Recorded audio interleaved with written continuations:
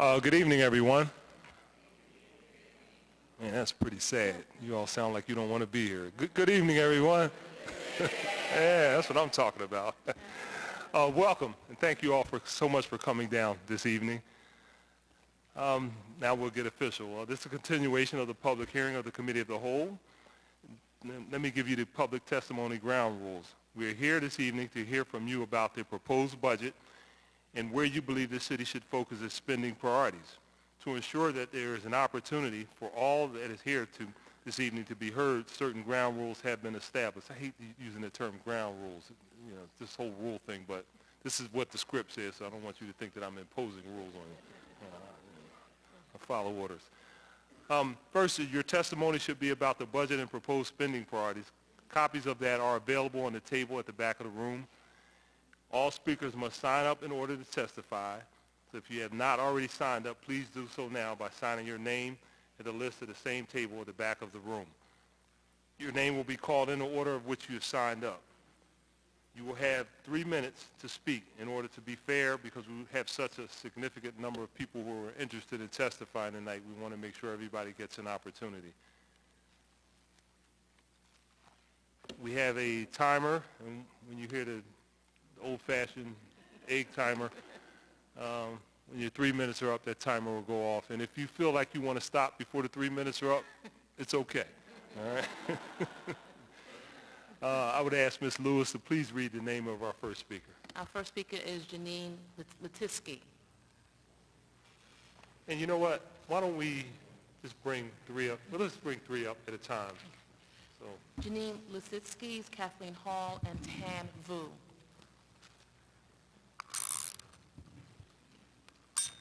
Good evening. Good evening. My name is Janine Lesitsky, and I'm the Executive Director of Women Against Abuse, and we appreciate the ongoing support of City Council. Women Against Abuse is the largest domestic violence service provider and advocacy organization here in Pennsylvania. We serve about 15,000 people each year, and we're funded through a number of line items, both government and private. Philadelphia's Office of Supportive Housing and Department of Human Services are integral in supporting the services of Women Against Abuse. Last year, our Safe Haven, the only one in Philadelphia for survivors of domestic violence, turned away an all-time high of nearly 9,000 requests for safe shelter. As you know, City Council prioritized funding for a new 100-bed Safe Haven. And we are really happy to announce that we're making steady progress on renovations on our new building, and will open this spring. The new Safe Haven will double Philadelphia's capacity to shelter survivors. Additionally, thanks to the strategic thinking of the Office of Supportive Housing, we've established a domestic violence specialist within OSHA's Central Family Intake. The DV specialist is able to meet with clients to triage their housing and safety needs and directly connect them to intake in our Safe Haven, as well as the emergency bed placements that are available through our domestic violence sister agencies. The installation of this staff person has created a more seamless and safer emergency housing response for survivors. Although we are extremely grateful for the additional funding made available, the $2.5 million that was allotted to the Safe Haven leaves a financial gap, as well as a gap in client services. Specifically, there's not enough funding to provide parallel on-site children's and behavioral health services that we are able to provide at our current Safe Haven. Almost done. Go ahead. I'm sorry. Both of these services are critical interventions for persons experiencing DV as they move forward from trauma, and filling this gap is fundamental to effectively addressing complex trauma. So we ask that you continue to remember victims of domestic violence in the budget, and particularly those who need emergency housing and life-saving legal protections. Together, we know that we can break the cycle of abuse and create safety for families and for our community.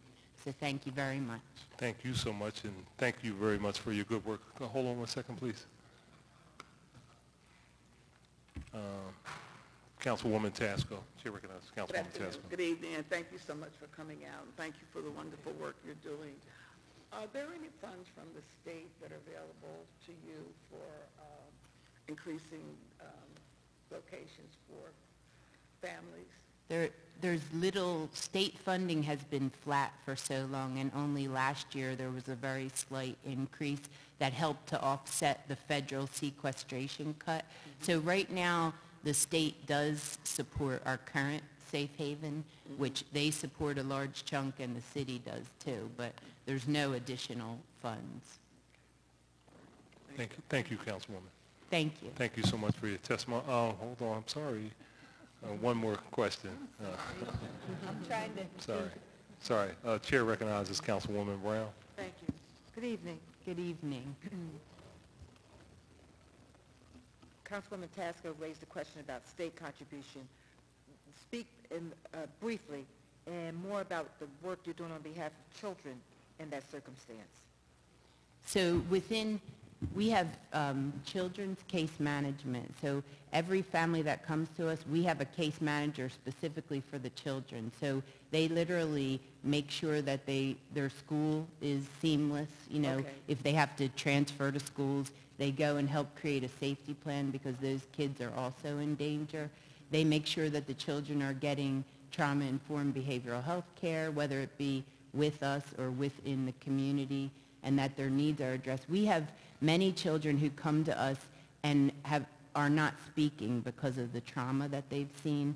And by working with them, by having behavioral health care on site, we're able to turn that around quickly. We're seeing that children are very resilient, but only if they can get these critical services. And so in our current shelter, we have them, but in the new safe haven, we won't because we have $2.5 million allotted, and that's not enough to cover. What about after-school programming for the children?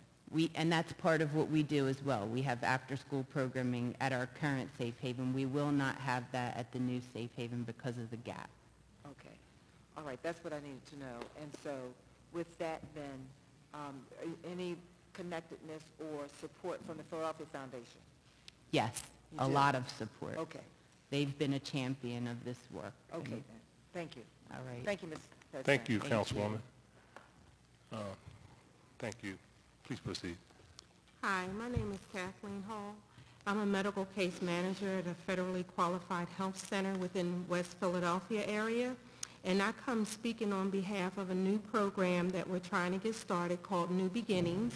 New Beginnings would be a nonprofit organization, and we're looking to target teen pregnancy prevention.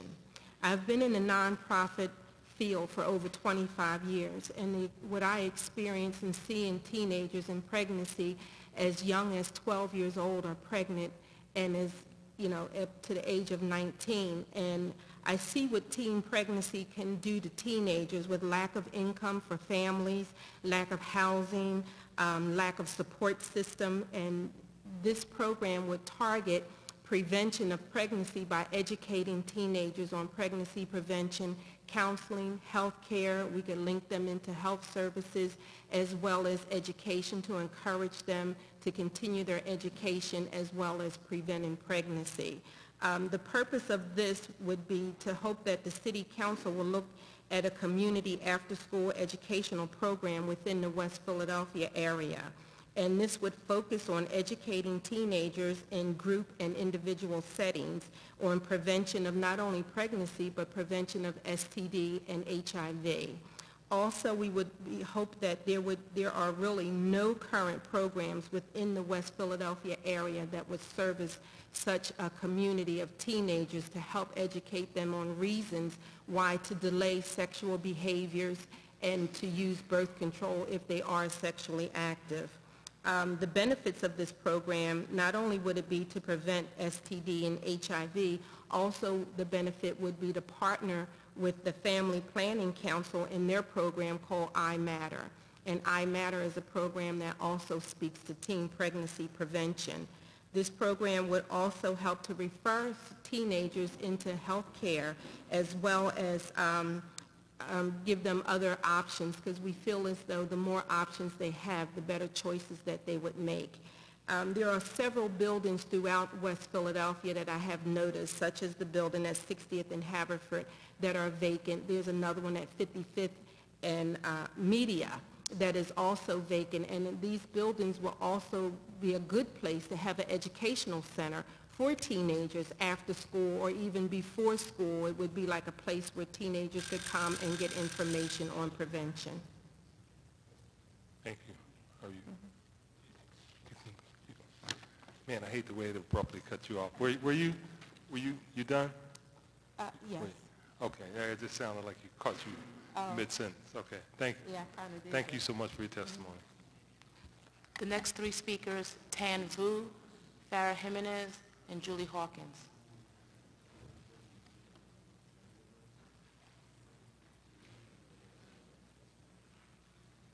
Tan Vu, Farah Jimenez, and Julie Hawkins. Okay. Yeah, my understanding is 4 individuals working for. Well, Is Tan did we Vu- call any of the names? Yeah. Did we call, that's Julie. Oh, okay. So you want to come up together? Okay, fine, sure. So Julie Hawkins, Michael Norris, and Christina Rose. Let's just do the 4. Yeah. We have copies of our testimony, Yeah. too. And if you have any information in support of your testimony, you could just submit it for the record, and we will include it in the docket. All right.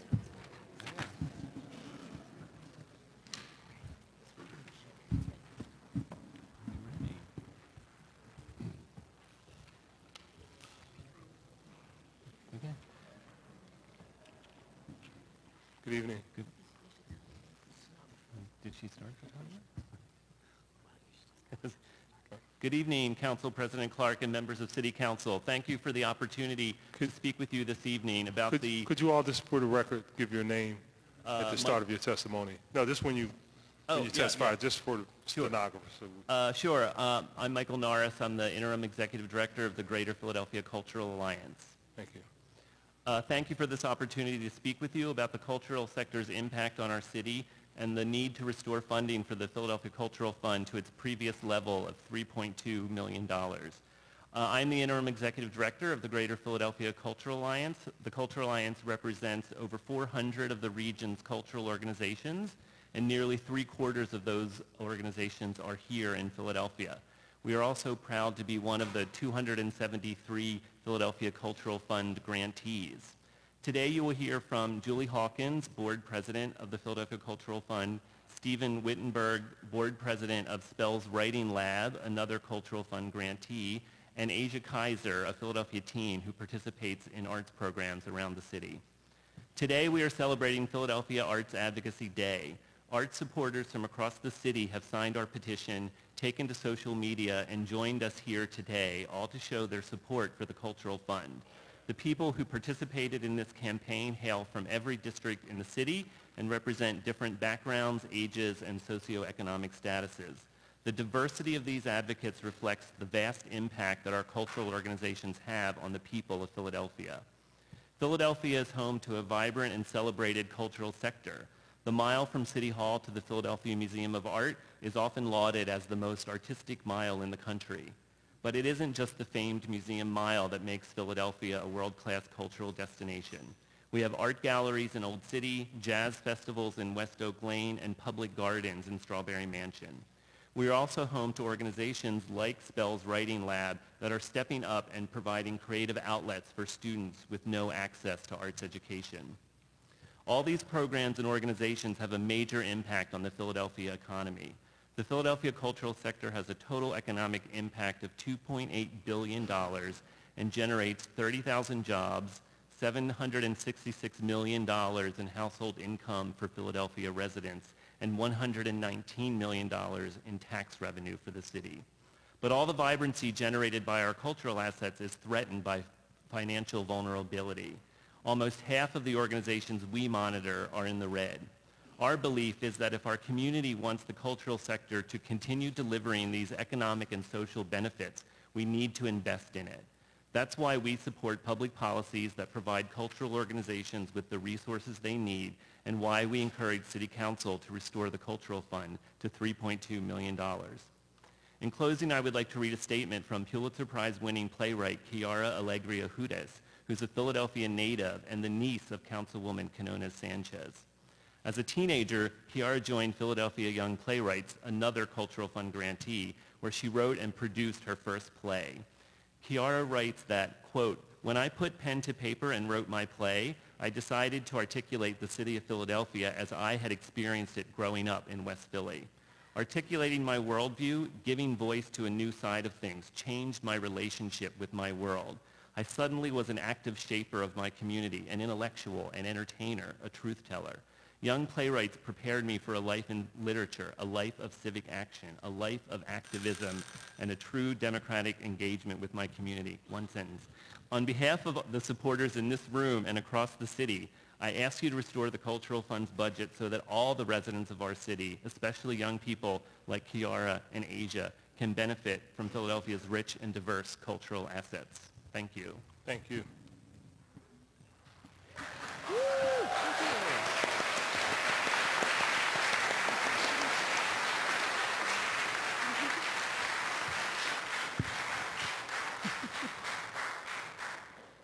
Hi, I'm Julie Hawkins, Board President of the Philadelphia Cultural Fund.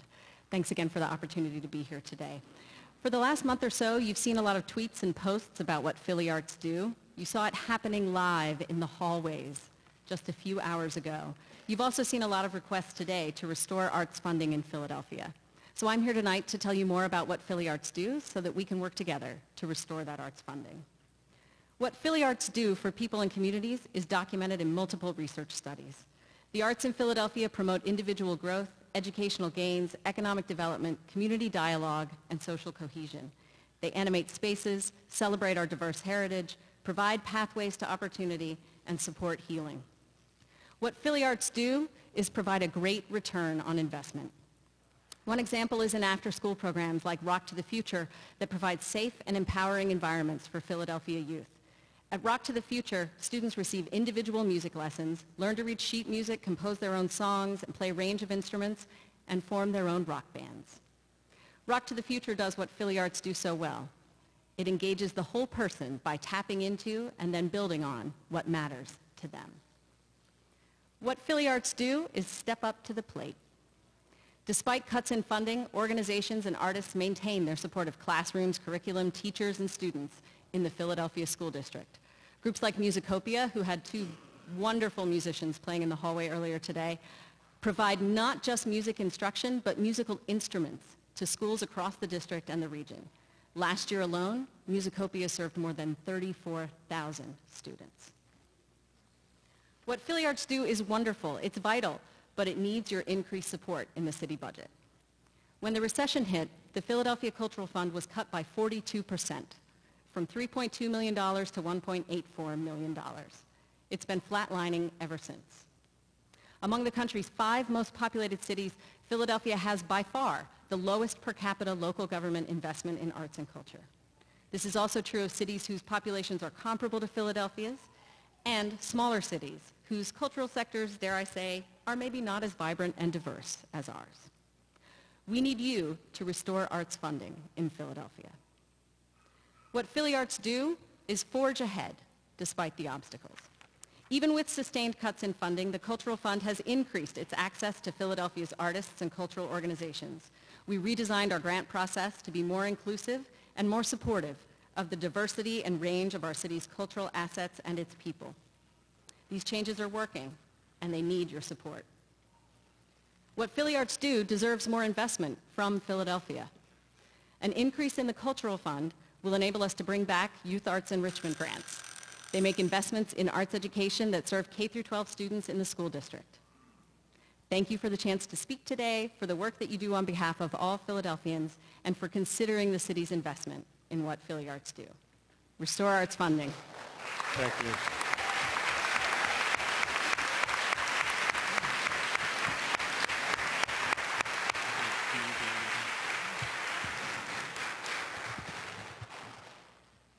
Good evening.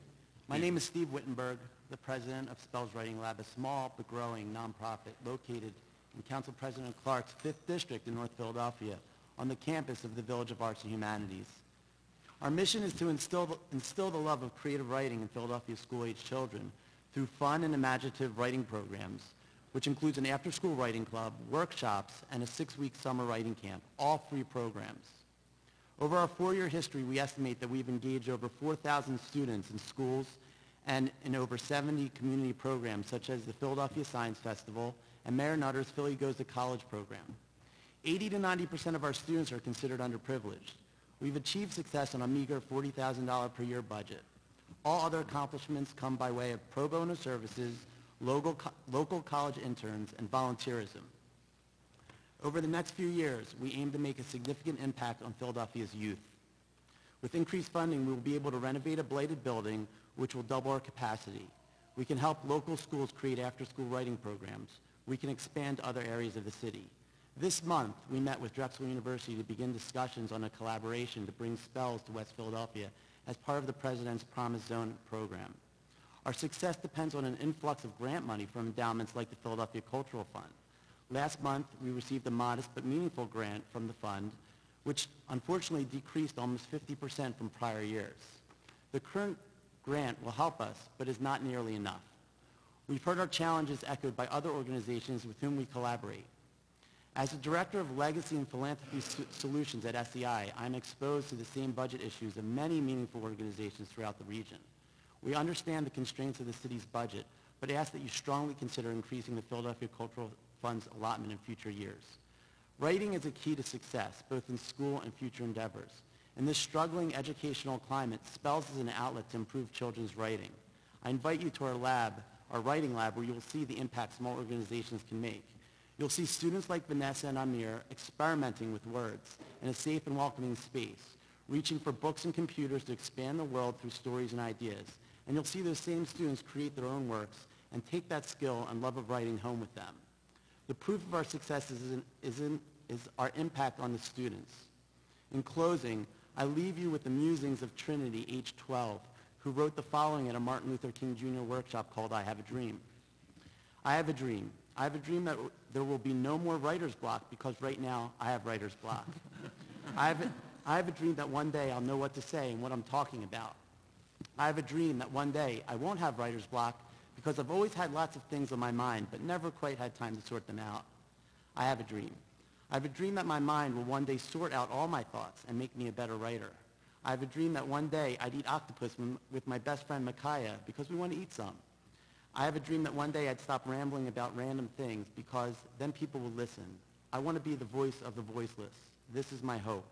This will be the day when I move on to 7th grade. And when this happens, I'll be the best writer in my school and take on writing assignments anyone gives me. I have a dream. We at Spells have a dream too. Without the assistance of organizations like the Philadelphia Cultural Fund, we will not be able to fulfill the dreams of Trinity and students like her who strive to embrace and explore new forms of self-expression. Thank you. Thank you.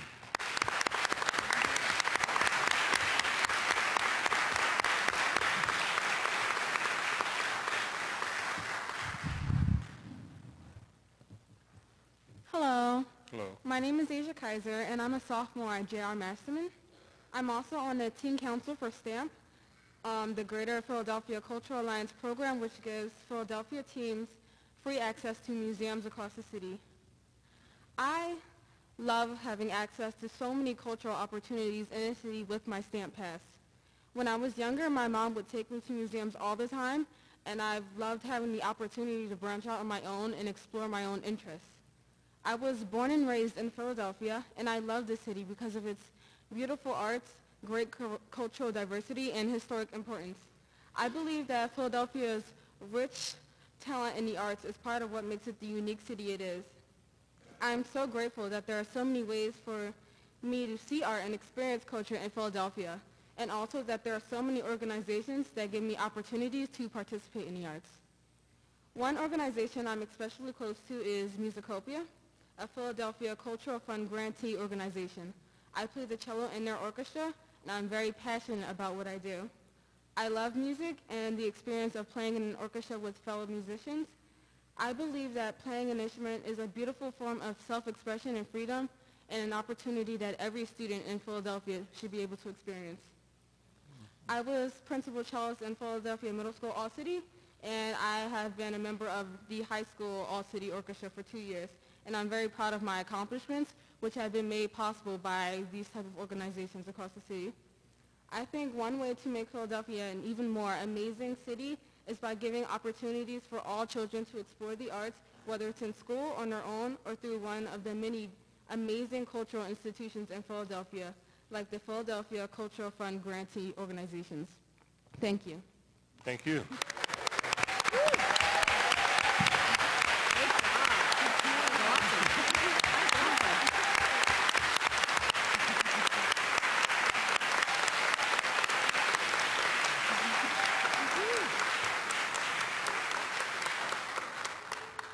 I pity who has to follow you in this testimony. Thank you so much. Please. Thank you. The next three witnesses, Beth McConnell, Judith Robinson, and Linda Richardson. Beth McConnell, Judith Robinson, and Linda Richardson.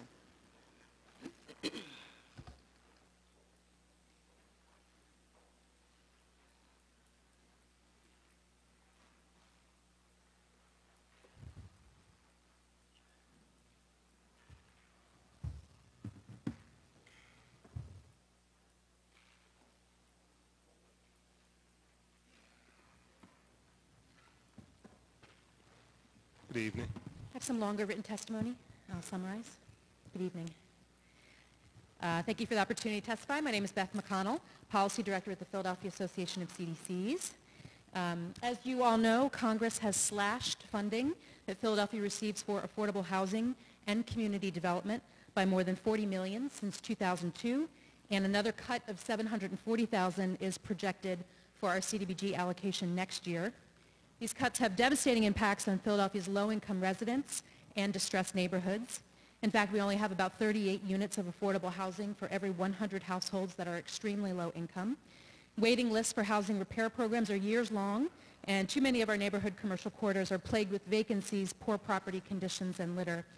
We want to applaud Council and the administration for your leadership in creating and expanding both the CDC tax credit program and the Philadelphia Housing Trust Fund. But the city's annual general fund outlay is inadequate to meet the enormous needs. Just a little over $3 million is proposed for next year, and that's down from $5.5 million in FY07.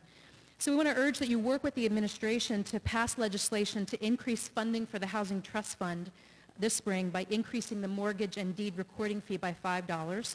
That could provide up to $750,000 per year to help restore some of the cuts to affordable housing development and preservation. We also urge Council to work with the administration to provide $1 million in new general fund dollars for 2 key commercial corridor programs, which would allow the Commerce Department to expand the programs to as many as 12 corridors. Our neighborhood commercial corridors are the economic veins of our city, and research shows that when they're in good condition, they increase home values by 36%, but the opposite is true when they're in bad condition. But of the more than 60 corridors throughout our city, fewer than 18 actually received support from the Targeted Corridor Management Program and the Corridor Cleaning Grants, all of which are funded by CDBG funds. And some distressed corridors, particularly in the Northwest, are not eligible to receive funding from these programs because of federal program restrictions. So providing some general fund dollars would give Commerce the flexibility to direct resources to corridors that are not CDBG eligible, but really still in need of management and cleaning. We also urge Council to support Mayor Nutter's request for $500,000 from the general fund as part of a larger funding strategy for the land bank. Once fully implemented, the land bank will, of course, transform the way we get vacant properties back into productive reuse, generating property tax revenue that our schools and cities need. In closing, more than 42%, or more than $20 million of Philadelphia's CDBG allocation will be spent on operational costs for the city in FY15. And those are dollars that are not then available to community organizations on the ground that provide critical services, support, and economic development activity in our neighborhoods. The work that city staff does with those funds is very important, but it's time for the general fund to replace some of those dollars. At a time when some parts of the city are seeing new private investment and growth, it's really our responsibility to invest public dollars in equitable development strategies to benefit neighborhoods and residents that would otherwise be left behind. Thank you very much for allowing us to provide testimony. Thank you so much for your testimony. Hold on. Chair recognizes Councilman Jones. Thank you, Mr. President. I just want to thank you for your testimony. We just engaged in a dialogue with the Office of Housing and Community Development, the Redevelopment Authority, and they're talking about the continued cut from CDBG dollars, and I wanted to task them to look in non-conventional ways to figure it out, how to get affordable housing, how to get affordable rental, and one of the proposals Council President Clark did is to look outside the box to figure out how we can create a total of about 3,000 units within affordable housing. So I don't know if you had an opportunity to check that out, but we would love to collaborate with you on figuring it out. I just wanted to put that out there and make that offer. Great. Absolutely. Thank you, Councilman. Thank you, Mr. President. Thank you, Councilman. Thank you so much for your testimony. Good evening. Good evening. My name is Linda Waters Richardson, and I serve as the president of the Uptown Entertainment and Development Corporation. My organization is the owner of the historic Uptown Theater.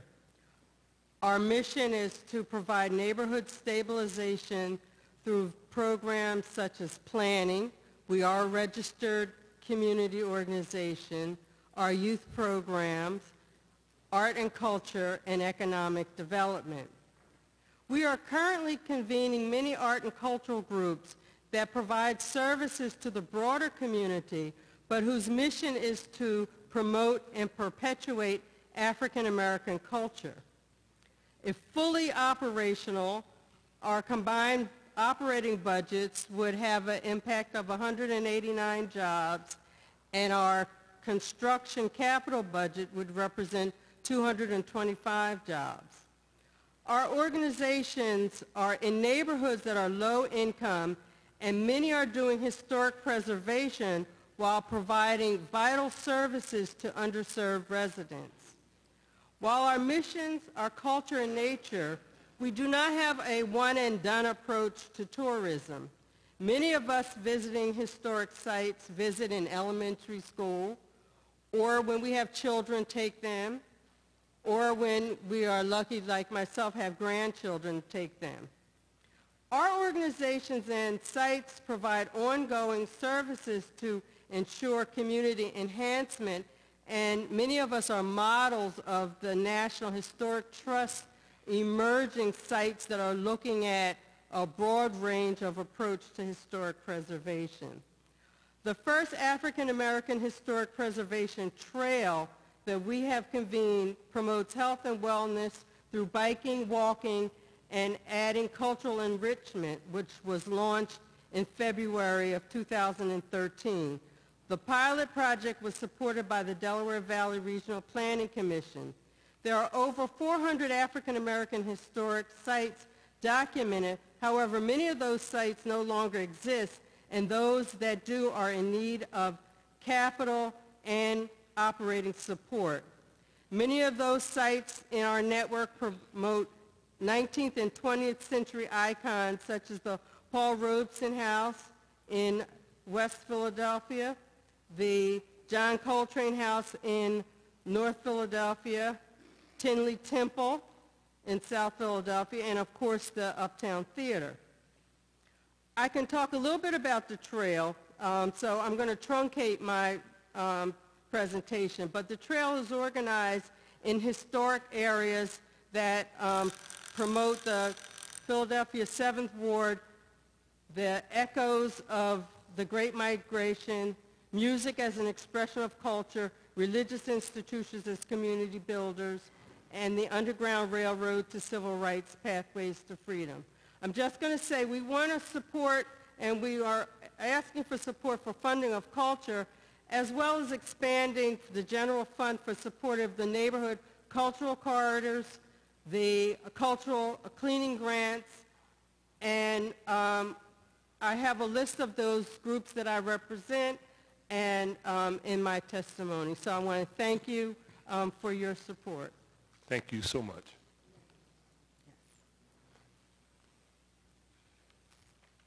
The next three witnesses: Frank McGonigan, Charles Lanier, and Amy Dougherty.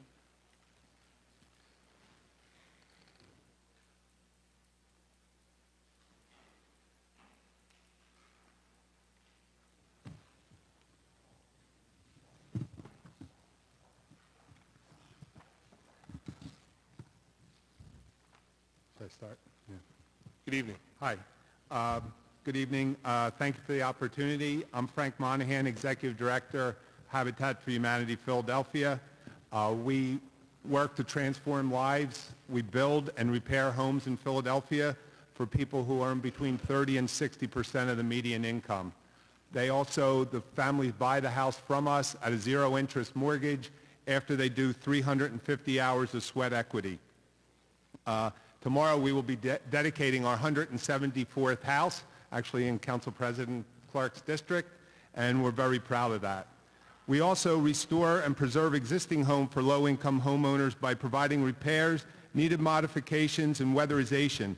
We are able to do this through two robust habitat repair programs that work in many neighborhoods throughout the city. Habitat is able to assist 75 to 100 homeowners and their families each year through these preservation programs. We've found that if the roof goes in 4 years, the home becomes vacant. So we try to catch it early on. Habitat is strategically building and preserving communities throughout the city. We leverage every dollar we spend to provide $4.50 worth of critical services, yet we are bound by our limited financial resources. Federal and state funding for community development and affordable housing has been drastically cut over the last few years. At Habitat, we very much appreciate that the city, and specifically OHCD, is facing nearly $40 million in budget cuts from the federal government. We understand that this has forced city agencies to make some extremely difficult decisions about how to prioritize the use of CDBG and other funds. While funding has decreased, the need is not. The National Low-Income Housing Coalition estimates that Philadelphia has only 38 affordable units for every 100 households. We need approximately 60,000 more units to meet the need of residents who live at or below 30% of AMI. We understand these cuts hurt all agencies that are working to preserve, restore, and build safe and affordable homes for hundreds of thousands of low-income residents in Philadelphia. However, locally generated funds have also been inadequate in comparison to the extreme needs. The city's general fund contribution to affordable homes and community economic development is minimal at just $3 million per year. Of this, $2.3 million from the city's general fund allocated for vacant land management is essential, but we also need more funding that goes to preserve affordable homes and Philadelphia traditional housing stock. Specifically, we urge the Nutter administration to work with City Council to introduce and pass legislation to increase funding to the Housing Trust Fund by raising the mortgage deed and recording fees by $5, which could raise an additional $750,000 per year. We also ensure adequate funding for the land bank so that organizations like Habitat are able to acquire and aggregate vacant land to seize and capitalize on all opportunities for more affordable housing. Mayor Nutter has proposed using $500,000 in general fund dollars towards the land bank's total budget. It is critical to ensure that whatever local sources of revenue are identified, that funding is adequate to ensure the land bank works. Consider utilizing some larger proportion of CDBG funding for housing preservation for low-income homeowners. According to the Year 40 preliminary comp plan, more than 42% of Philadelphia CDBG allocations will be spent on operational costs. This is a significant amount, totaling more than $20 million. This puts a significant drain on the potential funding for the essential community organizations that provide critical services. Habitat also supports, I'm just about done, the city's DCED application for $300,000 in state grant funds for residential and commercial facade improvements as a way to leverage the exciting opportunities of the Promise Zone designation in Mantua, as well as the Choice Neighborhoods federal grant applications in eastern North Philadelphia. Thank you very much for everything that you do. Thank you for your testimony, sir. Councilwoman? Councilwoman, did you? You okay? Okay. Thank you. Am I next? Okay. All right, I also have my testimony to distribute. Good evening, Evening. Thank you for allowing me the opportunity to present testimony on behalf of the Neighborhood Advisory Committees and Neighborhood Action Centers, hereafter called NACs. My name is Charles Lanier, and I am the board president of the Strawberry Mansion Neighborhood Action Center, as well as the interim executive director of the Hunting Park Neighborhood Advisory Committee. I have chosen as my theme the choice, the issue of community survival in Philadelphia. I've made this choice as a theme because it has become a matter of survival for all of the committed and dedicated NAC board members, staff, volunteers that believe in the mission of promoting the general development, welfare, and well-being of all people residing or established in the communities of the city of Philadelphia, utilizing established and innovative methods of developing the community, focusing primarily on, but not limited to, the areas of housing, education, economic development, social welfare, neighborhood beautification, and recreation without displacing residents. I emphasize innovative methods because as NACs, we are the most innovative and compassionate group of people representing the population of people we serve every day, the majority of who are low to moderate income individuals and families who may not have necessary resources to make a difference in their lives. As NACs, we make that difference. We work long hours. We are the ambassadors of our communities. We provide services that allow our communities to have access to programs, events, and community activities. And in many instances, we are the voice of the community.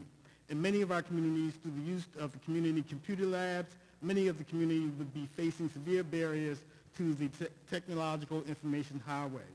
In addition to being advocates between the city and the community organizers, and information resource centers, we provide services and programs that consist of, but not limited to, basic systems repair, weatherization, energy conservation, energy programs, LIHEAP crisis, USAF, LICAP, housing counseling, heater repair, emergency food centers, and technology centers. We provide community service briefings. We are also registered community organizations that inform our communities about zoning issues, and we organize block captains, conduct vacant property surveys, and have community appreciation days, providing free food, fun, information, and entertainment to show our appreciation for the continued support of our residents.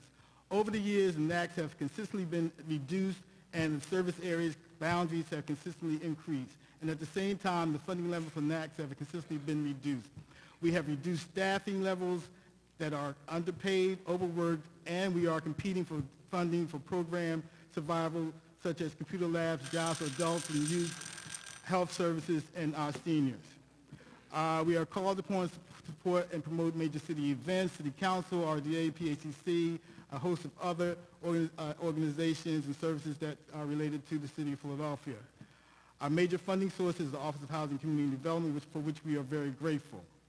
Please, we are surviving, but the struggle is getting harder, and the lack of resources makes our survival a matter of choices. But what services do we have to cut this year? Please restore our funding levels and increase the amount of funding dollars needed so that we don't have to make those choices. Recommendation proposal. We as NACs are required by the HUD or OECD contract to conduct and produce vacant property surveys. We are required to convene community meetings as a RCO to inform community of zoning requests and services. We're required to support and promote community economic development projects and so forth. And whereas our budgets have consistently decreased over the last 4 years, please consider the following recommendation proposals. In accordance with the proposal to increase revenues to the Housing Trust Fund by an estimated $750,000 per year by raising the mortgage deed and recording fees by just $5, in addition to the allocated funds provided to the NACs, please consider increasing the mortgage deed and recording fees by an additional $5, total $10 to provide an estimated $750,000 per year to provide adequate funding for NACs. Thank you very much for allowing me to present my testimony. Thank you, sir. Ms. Starker. Chair recognizes Councilman Jones. I think he had a question for you. I'm sorry. That's what you do. You're in a hurry to get out of that seat. No. Your testimony was almost as fast as I think Chip Kelly's would have been. But there were some really good facts, and I just wanted to clarify to make sure. How many NACs are in the city of Philadelphia now? Right now, I believe there are 19, either between 19 and 20, I'm not sure, but it's been at the high for NACs has been like 43, and that was 43. Years ago. many years ago. But now that is almost reduced by half, if not more. And you mentioned that even though the numbers have been reduced, the areas they service are larger?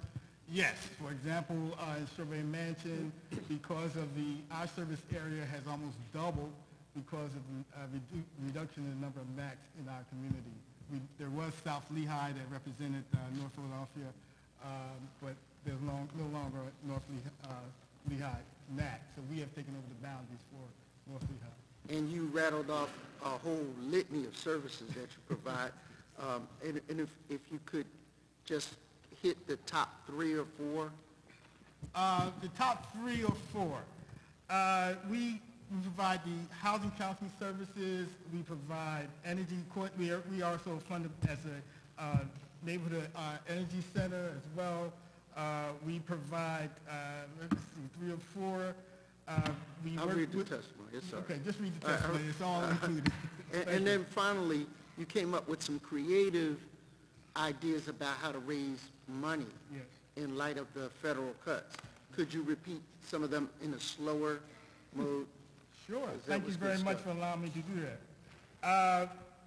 Whereas NACs are required by the OAC contract to conduct and produce vacant property surveys, and whereas NACs are required to convene community meetings as an RCO to inform the community of a zoning request, variance reports presented to the zoning board, and whereas NACs are required by the zoning board to attend in order to provide a letter supporting or not supporting the zoning request for variance, and whereas NACs are required to support and promote community economic development projects, and we are required to reach out to the business community in our commercial corridors and support the transformation of our neighborhood centers, and as well as provide residents, businesses, and developers with assistance with the mortgage and deed transfer process required for vacant properties in our community, and of course being underfunded for the last 4 years.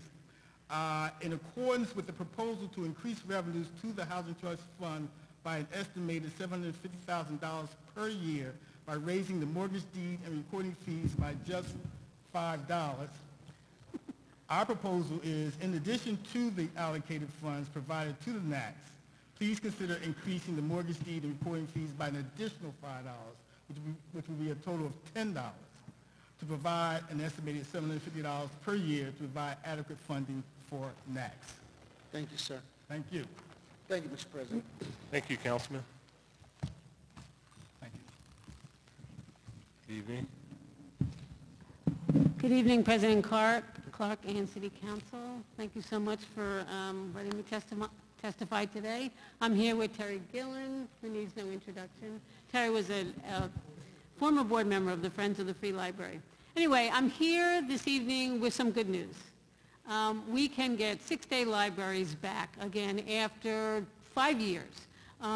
Mayor Nutter has put a restoration of the Free Library's budget of $2.5 million in his proposed budget, and I'm here to ask all of you to ratify that so that we can have 6-day libraries everywhere, in every neighborhood in the city. Just take you back down memory lane to the fall of 2008. The FY09 budget of the Free Library was $40 million. And then, of course, it was cut by 20% or $8 million. And then we've incrementally gone up, $32 million, $33 million, $35 million this year so that 10 branches can be open 6 days a week. So just with $2.5 million more, we can get every library in the city open 6 days a week. And we all love libraries, and we know why they're important. We need libraries for everybody in every neighborhood, for working families who come home late, can't get to the library except for a Saturday, for children and youth who are now traveling sometimes half an hour to get to and from school, need to get to their libraries on Saturday for homework, for computers, for the 50% of Philadelphians who do not have home computers and need to apply for a job or do some job training or learn how to write a resume, or for those folks who were signing up for the Affordable Care Act and needed health insurance, they went to their local library. So I'm just asking you, I'm just here to ask you to please vote yes for 6-day libraries throughout the city of Philadelphia by ratifying $2.5 million for the Free Library of Philadelphia's general fund. Thank you. Thank you for your testimony. The next witness, 3 witnesses, Cornelia Swinson, Derek Freres, and Larry Holman, and Jennifer Hawk.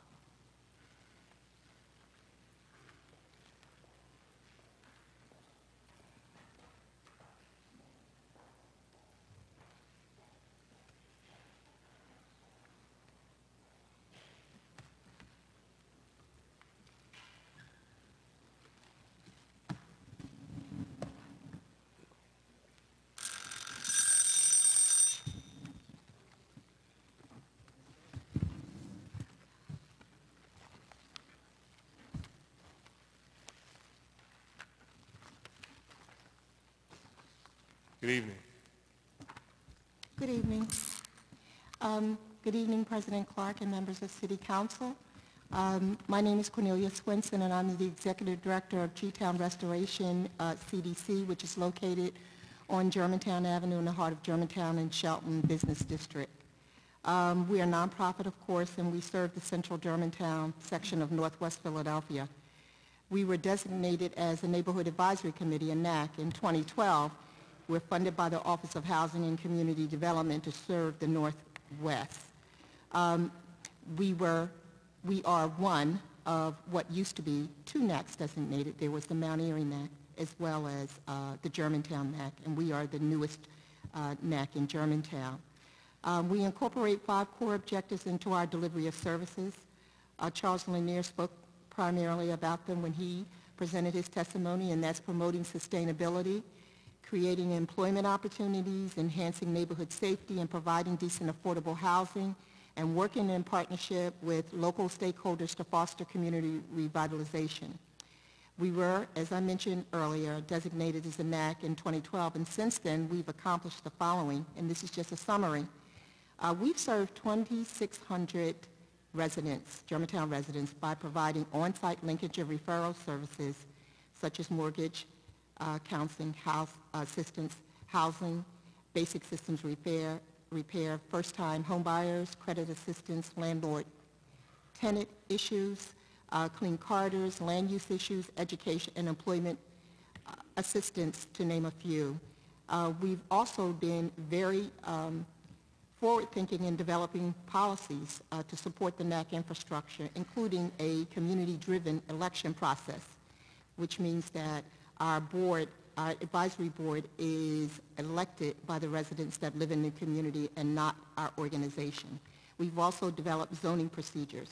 We were granted registered community organization status by the City of Philadelphia Planning Commission and assisted in convening what is called the Germantown RCO Collaborative Group, which hosts public community stakeholder meetings to discuss proposed zoning matters.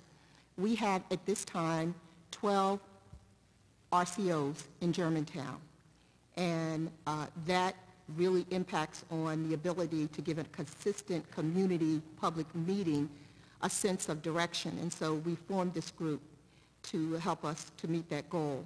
Thus far, the Germantown RCO Collaborative Group, we've developed tools to assist and enhance all our RCOs, and this is a critical community service that they provide as volunteers. Since we've been designated as an RCO, we've worked to ensure that there was inclusion of resident voices in at least 24 zoning variances matters in our neighborhoods, and that's just in the last year. We also have worked very closely with Councilman Bass to reconvene and reinvigorate the Germantown Special Services District, which provides needed service in the community. We also worked very hard to galvanize a collaborative effort in Germantown to clean it up, working with the Philly Spring Cleanup program the City of Philadelphia presents every year. We've assisted businesses to open up, 4 to be exact, in the Germantown section in the last year.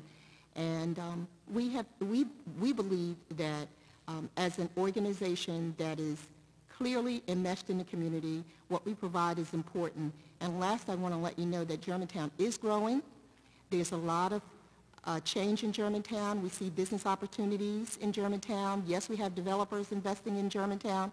And yes, the revitalization of the Special Services District couldn't come at a better time. Yet we know that the concept of equitable development to ensure that continued investment in the growth of Germantown is racially and economically inclusive, that we must champion it. The efforts of the G-Town NAC will help to make sure that everyone is included. I want to thank you for considering a special request, and that is to support the allocation to increase OECD funding to specifically fund NACs for the great work they provide in marginalized neighborhoods. Thank you. Thank you so much for your testimony. I have some testimony to turn in.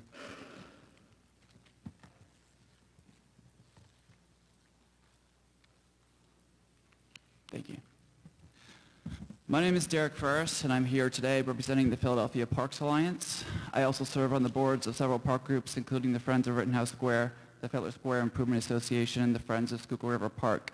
On these groups, I and others work in strong partnership with the Department of Parks and Recreation, Commissioner DeBaradinas, and Deputy Commissioners Slauson and Folk to help improve and maintain the parks I mentioned.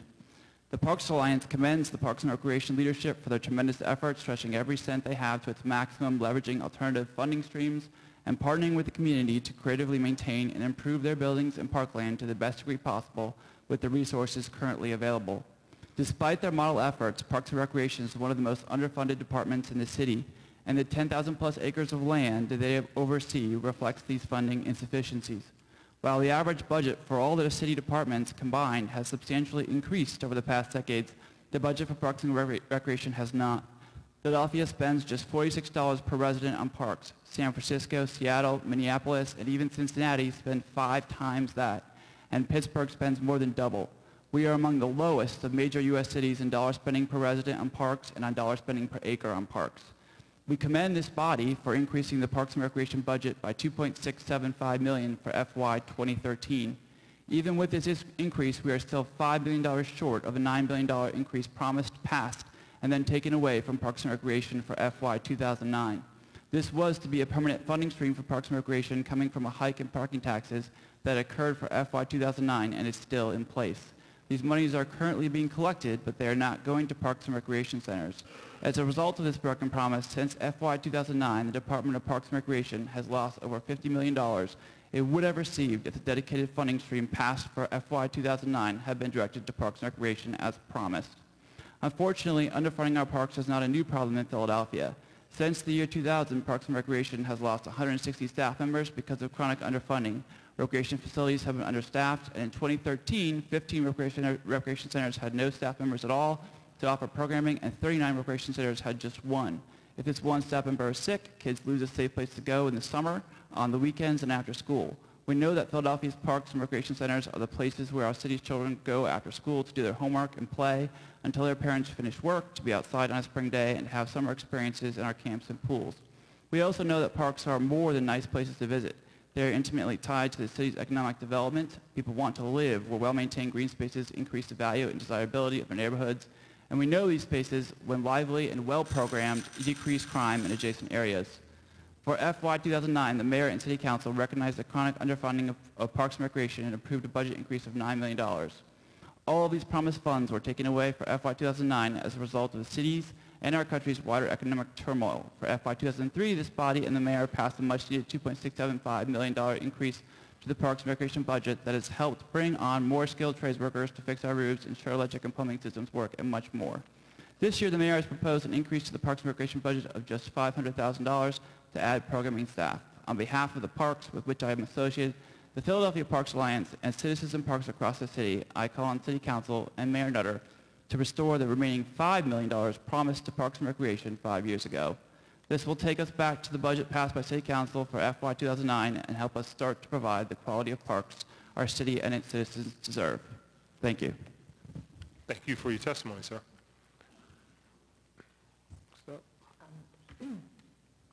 Thank you. I believe I'm going out of turn here. Thank you. Good evening. My name is Jennifer Hawk. I'm the Executive Director of the Chestnut Hill Historical Society.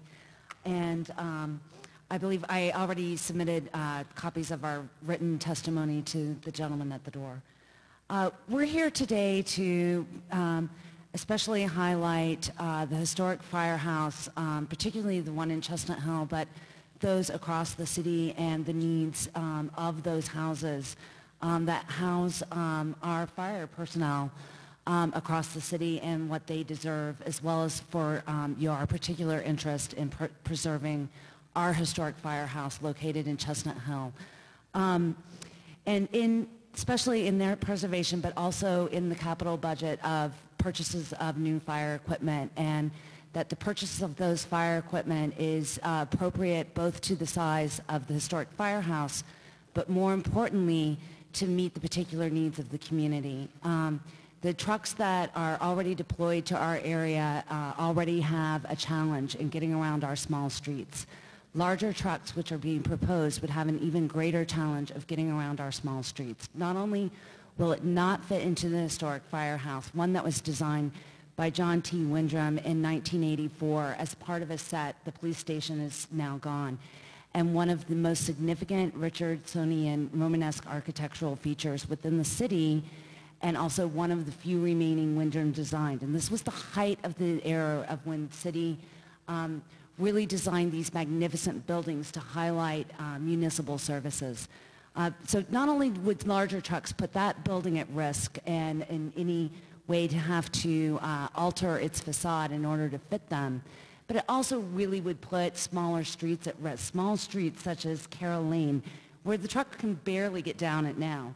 Benezet, Navajo, Shawnee, just to name a few. And I think this is probably an issue that's not only just Chestnut Hill. We're an historic city, and we're a city made up of small streets. And there are custom designed trucks that can be built, but they need to be built in purchase. We're also concerned about the serious deteriorating conditions of the firehouse in Chestnut Hill, and understand that this Chestnut Hill is not alone in that. Specifically, physically for the building, there's serious concern about the roof that critically needs to be repaired before the damage gets so far along that it cannot be repaired. And we happen to know that to do this in a historically significant way would be $200,000, $300,000. And one more last thing is the conditions, if people don't know, is that the conditions within the firehouses themselves. Our firefighters are sleeping on cots that have to be 50 years old, with mattresses that are 1 inch thin and pillows that are just absolutely deplorable, unpainted buildings, water on the walls. These are the people that we expect to go out and save our lives in a very physical, hazardous, potentially life-threatening conditions. And they have really poor kitchens and really poor physical conditions, and I think we want them to be the most well-rested, well-fed of our personnel, and I think that they deserve that. And but we are particularly interested in our historic places in Chestnut Hill. Thank you very much. Thank you so much for your testimony. Sir.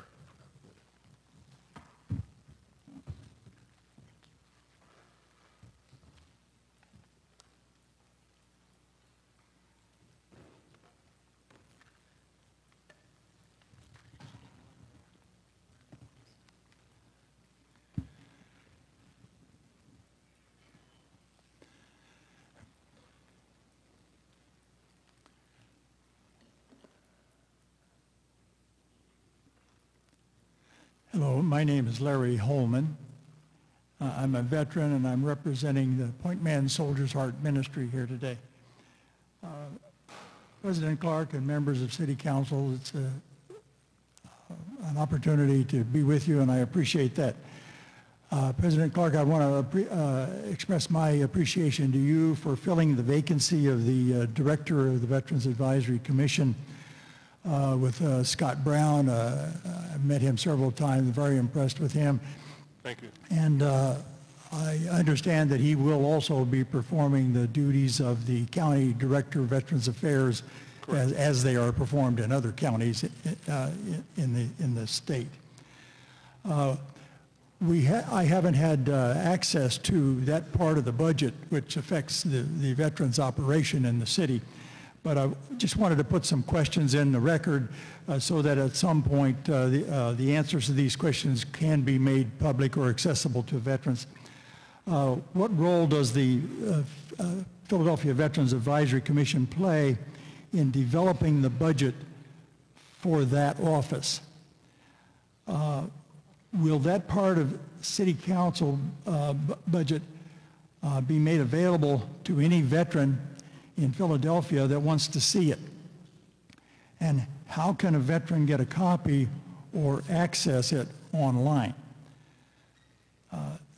We want to know also, by looking at that budget, if we can determine how the Philadelphia Veterans Advisory Commission is organized, and can we find out if the commissioners that constitute the Veterans Advisory Commission each have distinct roles and responsibilities, and what kind of accountability goes along with that. If the office had a separate revenue stream, would it be able to expand its budget, its staffing, and its services to veterans? With 88,000 veterans in Philadelphia, veterans programs are sure to bring a return on investment, because most benefits come through the federal government to the veteran, who then uses that to help the economy of Philadelphia. Some of the programs that I think would be appropriate for that office to get involved with would be incarcerated veterans programs for veterans and their families, claims processing for veterans and their survivors, expediting interactions between veterans and the Federal Department of Veterans Affairs and the State Department of Military and Veterans Affairs and other providers of services to veterans. And also to maintain a veterans graves registry in Philadelphia and ensure that all veterans in Philadelphia get an appropriate funeral and burial honors when they pass. We want to make sure that the folks at the Veterans Advisory Commission are able to attend meetings of the Pennsylvania State Veterans Commission and the Pennsylvania War Veterans Commission in Harrisburg and Fort Indiantown Gap. So we want to make sure that there is funding available to cover that kind of transportation cost. And we know that the more aggressive an outreach and claims processing program we have, the more federal VA dollars will be getting spent in Philadelphia. Thank you so much, Mr. President. I appreciate you. Thank you so much for your testimony. Do you have those questions in writing? I'll be happy to submit them later. I'll write them up for you and get them in. To Will Carter, or get them directly to Scott, and we'll make sure you get responses. And you know about the May 21st date for the Veterans Fair? Yes. Okay, thank you very much. Yeah, we actually have, I understand we're going to have somewhat of a celebrity at that particular event. A good friend of ours, former congressman, is going to be there. I'm not supposed to talk about it, but I think you could figure out who that is. Has a TV show on MSNBC, and I'm not going to say anything else. But we'll have some really good people there. So look forward to seeing you there. Thank you very much for your support. Thank you very much, sir. How you doing, Councilman? Thank you for having this public testimony to everyone in the City Council. I'm here today to basically... State your name. Oh, my name is Orlando Acosta. I'm sorry about that. Thank you. I'm basically here because I'm here to basically talk about the truancy issue of what's going on with a lot of families around the district. Now, the district basically has a policy of 1.5 where a lot of families, if they don't live within that 1.5 radius, they can't either get bus service or transportation service. Now, what I'm systematically trying to work on is trying to find out resources and ways that to help these families be able to get the services they need as far as transportation, because what the district is not doing is they're just putting truancy officers on people's door without finding out the fundamental reasons why their children might be truant. Now, there's a lot of different reasons why, you have a truancy issue, But what I'm systematically always saying to the district is, before you go back and put someone under truancy, you have to fundamentally find out the reason why. And this is what they're not doing. And what you know, myself, I mean, I just got bus service today for my son, which I'm, you know, gratefully happy of, but it took me 3-4 months to navigate this whole situation and process. And I mean, I had to go through hell to, you know, do all that, because I kept giving them information on things. They kept trying to ignore it and not pay attention to it. So finally today, you know, through the casework I was working with, we finally broke through and they finally agreed to give them bus service. But the real reason is that they need to find out systematically, and with City Council, I would like to work together to find out, give resources to other parents that's having that issue, because systematically there is a lot of families that's going to the district telling them you know, that they're having hardships or whatever else.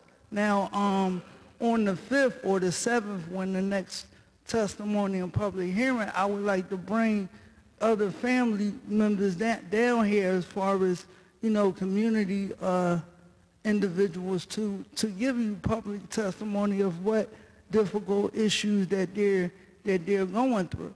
And what I'm also finding out is that a lot of families are having issues of the minute that they say something publicly, that you know, they show up on the door and really try to systematically give the families hard ways to go because they've said something. So the fundamental reason is that I really want to give ways that families can get over these hurdles, because it shouldn't take anyone 4 to 5 months to systematically just get something that children need, which is services or bus service or transportation. Now, I understand that the state basically runs the majority of the district, but it should be ways that we can find here within the city that we can work together to find out whether it's carpooling or companies that, or accepted to give some aspect of ways that we can work together either with any transportation service to get these children to school. Because if a situation is transportation and that's the only reason that they're not getting to school on time, it's not academic problems or anything like that, why should you have a truancy officer hounding you or giving you issue because you have a financial reason that you can't get a child to school? It took us, it's $100, $100 to $150, maybe $200 to go back and forth for 1 month. So you have low-income families that right now can't afford that. Some of the families don't even have heat, food, or anything else. So before you have a truancy officer on the door, you need to find out the reason why. Well, not city council, but I'm talking about the district itself. Right.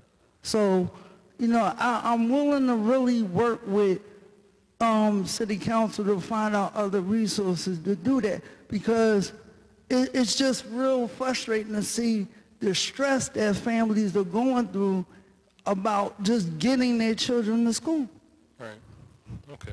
Thank you so much for your testimony. And we'll have school district testimony first of, I think, May 5th. The 5th. May 5th, we'll talk to them about. Thank you so much for your testimony.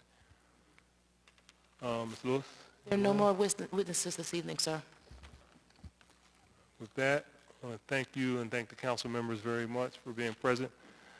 The committee will stand in recess until Wednesday, April 30th at 6 p.m., in which time we have a neighborhood budget hearing at West Oak Lane Charter School located at 7115 Stenton Avenue, and that will be hosted by Councilwoman Marion Tasco.